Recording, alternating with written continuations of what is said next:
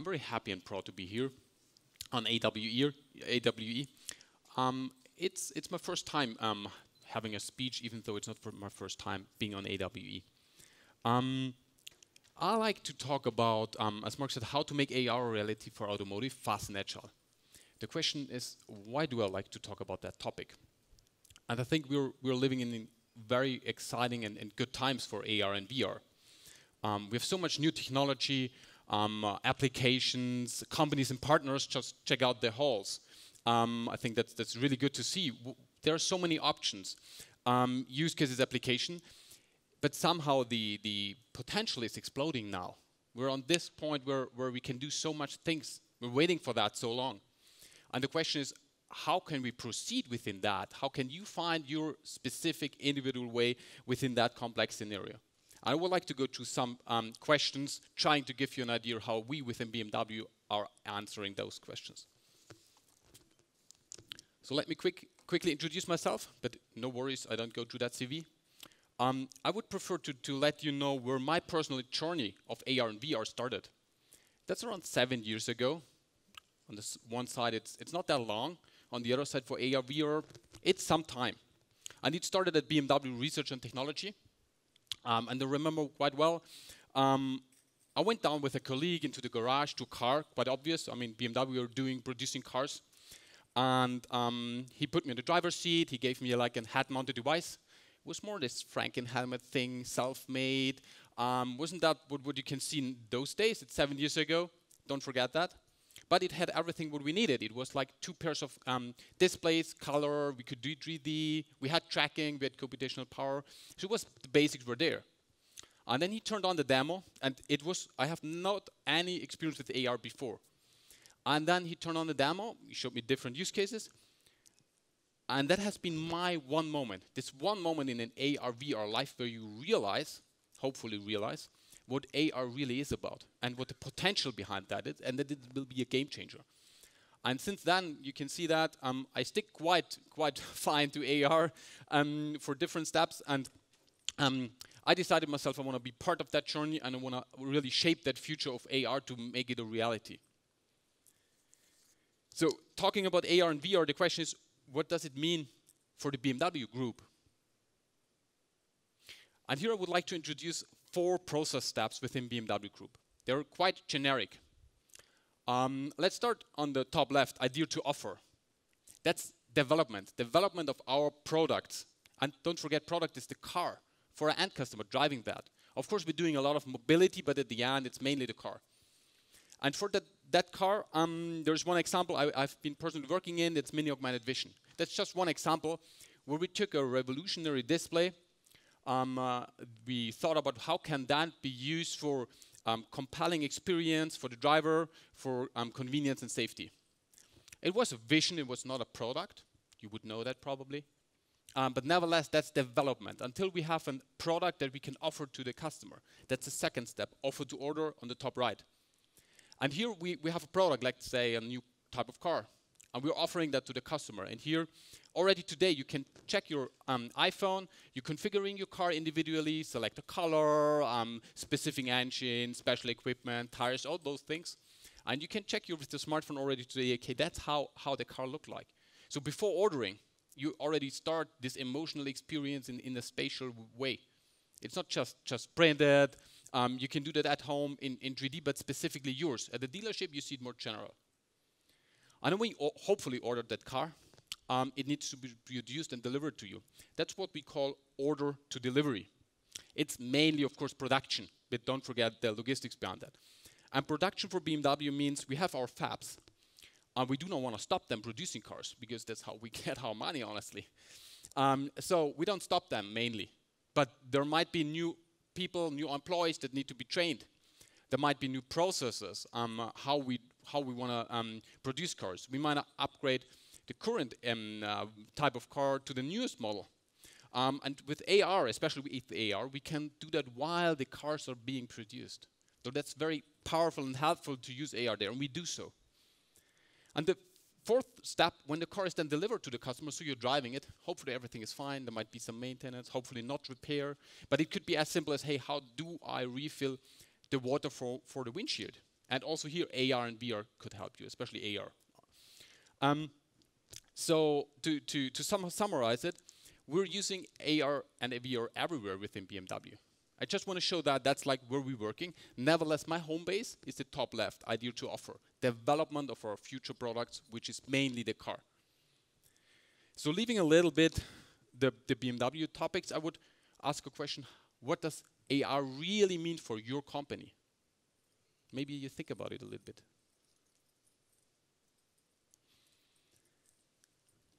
And for that, I would like to introduce a concept you probably know quite well. AR and VR, both are mainly, there is some physical motion, and the question is how do you stick that motion to the proper emission of a photon to your eye? Everything else doesn't count for a customer. You're using the device, you want to have the correct response of a photon.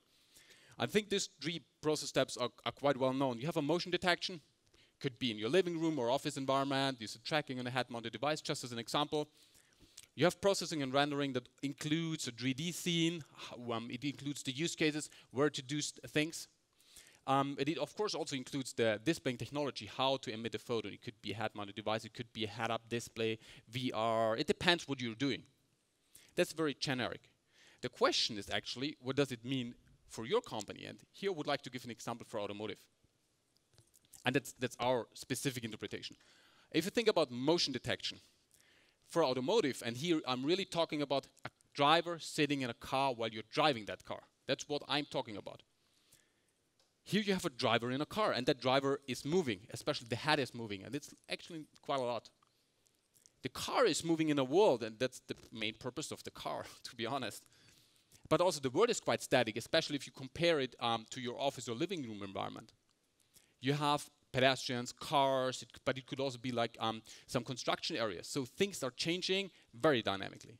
So for us, if we think to what does AR for us mean, we identified motion detection is much more than just one motion. Those 3 different motions, they build on top of each other. I call it's a superposition of those 3 poses. The second step, process and rendering. It's also a question, what does it mean for automotive? And here, I would say, on the one side, we have embedded hardware. But in automotive, our product life cycle is like, it could be 10 years. It's not like a consumer electronic device, a few years, and then you have a new one. We're producing those cars a few years, and then you're normally driving those cars much longer.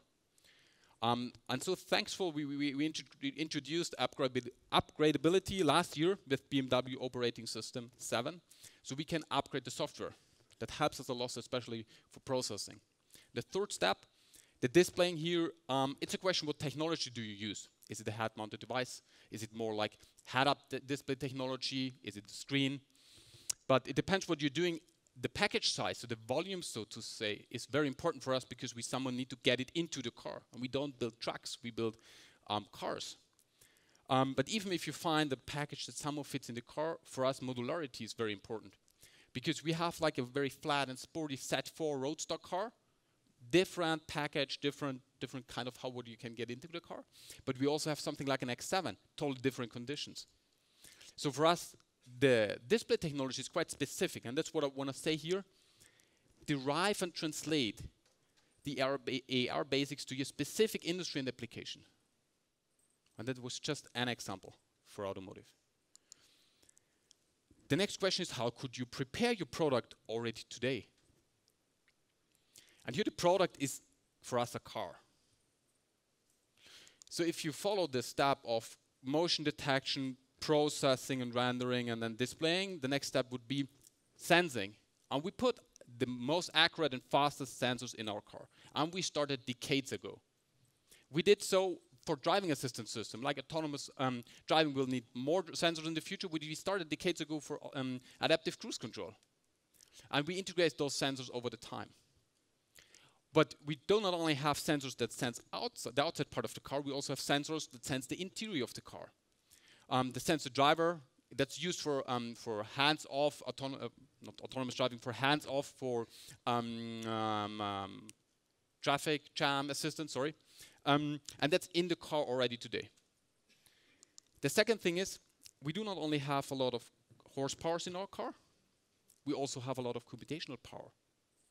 And we combine that, as said, with software upgradability. That's very powerful for the process and rendering.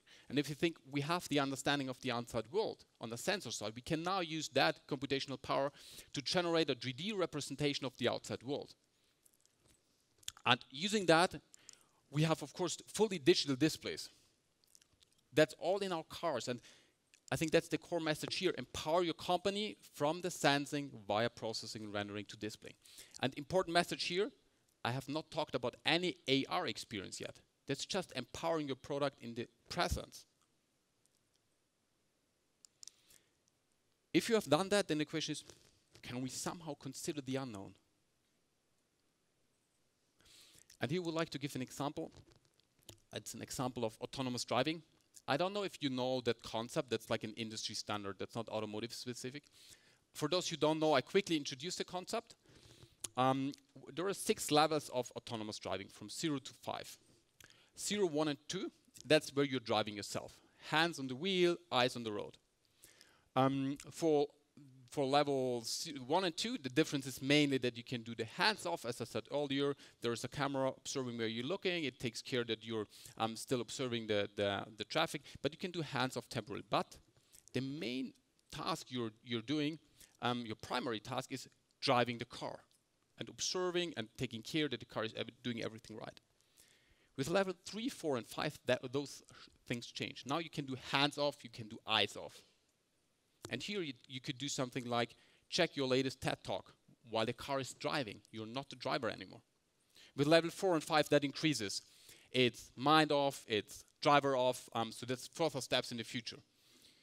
But the important thing is, on the left side, level 0, 1, and 2, that's somehow the known. That's where we have driver centricity. One example is driver distraction. You're driving a car. It's a machine meant that you are driving it. So, like, the main product is developed in that way. On the other side, there is no product yet.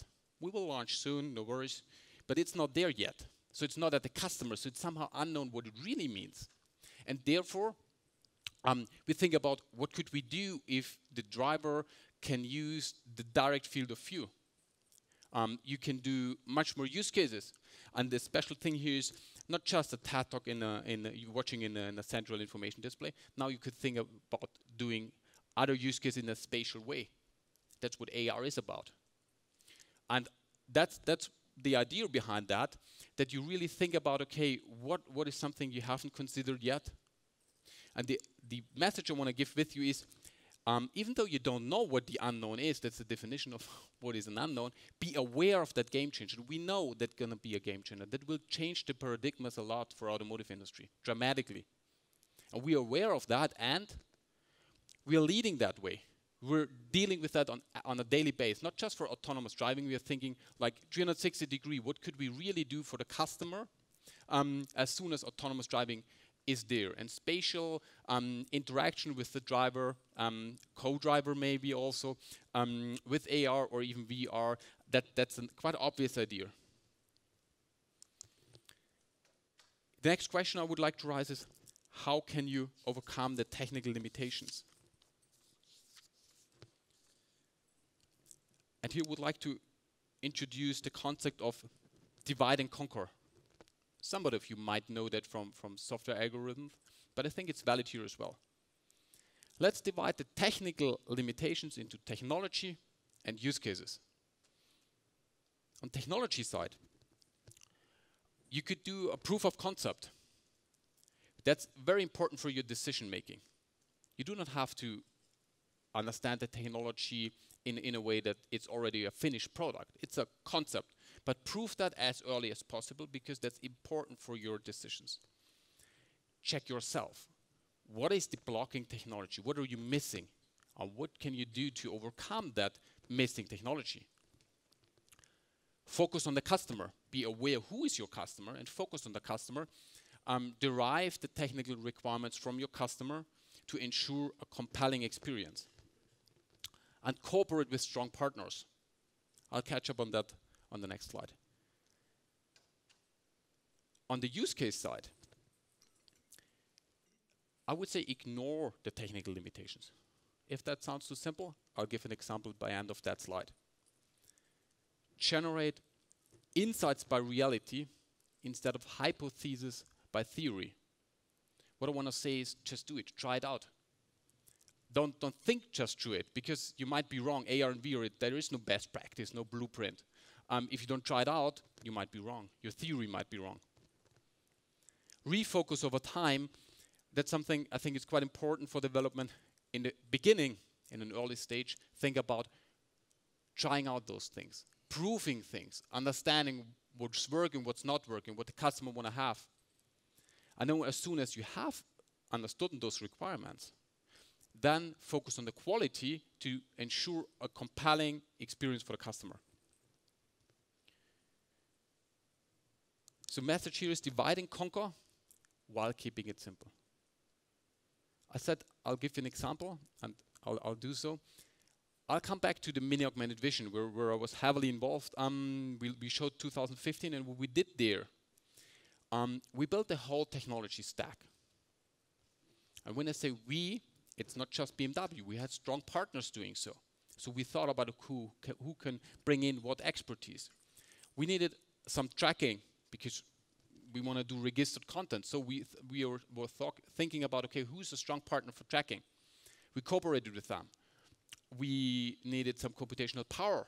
We did the same. We thought about who's a good partner there, and we did a teamwork. The same for displays. We integrated the displays. They haven't existed as we wanted to have it. So we needed to think about what's the requirements and find some compromise about availability on technology. But on the other side, okay, there is some threshold to ensure that the experience works. And so we put together the whole stack from tracking, processing, and rendering to displays. It was full color, 3D. It was registered. We also had an understanding of the outside world to ensure the use cases are working.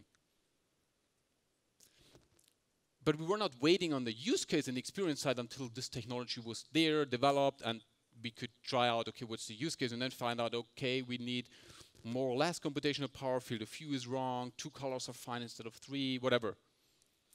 What we did is we tried the use cases in parallel, even though the hardware was not existing. And the trick we did here was we used VR for AR development. That might sound a little bit weird, but it's actually working. You don't need the hardware. You can just record some data. You can even simulate it if you don't have the data, and check that out in VR. And I'm talking for an end customer experience, simulating AR in VR. And we did so. We realized what does it mean, field of view, colors, different use cases. Even if you understand the technical requirements, you can stick that together. And of course, they're influencing each other. But the important thing is it's not a waterfall. You don't do the technology first and then the use cases. You can do that in parallel, divide and conquer, and then impact each other as you understand your concept, as you understand the real requirements. You prove that, and then you're focusing even better. Last question, how to work? And the idea here is actually that's a little bit based on my personal experience. We're working with a lot of startups and smaller companies, and I'm loving what they're doing, and it's like a pleasure working with these companies. That's one of the best things I can do. It's so interesting what they're doing, how they're thinking differently, and that's a huge value. I would like to give something back to those companies, and the message here is that you identify and focus, or you first identify very clearly what's your make or buy strategy. And make or buy strategy means what is your unique selling point. Identify that very clear. It cannot be clear enough. And focus on that. This is your core contribution. You own that. That's yours. For everything else, there are strong partners out there. Check out AWE. There's so many partners out there. You don't have to reinvent everything. And BMW is doing the same. We're thinking about what is our USP? Well, what are we doing? And that's what we are doing ourselves. That's our core contribution. We are integrating great technology in an extremely good way. We're producing motors, engines, and a lot of other things. But we don't have a fab for producing screens. There are good companies that do good screens. On the other side, towards bigger companies like BMW, I would also say something. We are like 100 years old now. Automotive industry is over 100 years old. And we haven't invented agile development. Quite obvious. but it's also for good reasons. Because 100 years ago, our product was a pure machine. There were no software. Software wasn't even invented. So developing this machine, there were good reasons how we developed those things. Nevertheless, the product changed. And software get more important over time, and now it's very important for the car. It's still a machine on some point, but nevertheless, software is important. And here, I think it's important that big companies like BMW, we think, okay, how can we overcome, not ignore, that's a different, overcome that history, integrate it, and really apply that agile development into how we work. And applying means, okay, we don't just copy the agile manifest into our development and that's it. You need to apply it. You need to think what's good, what's bad, what's the benefit of how we work right now, and then incorporate it and take the benefits out of it. And we do so. We are working agile wherever it's beneficial for us, and that's working out great. So the message here is that you own your USP, unique selling point, and cooperate with strong partners for everything else.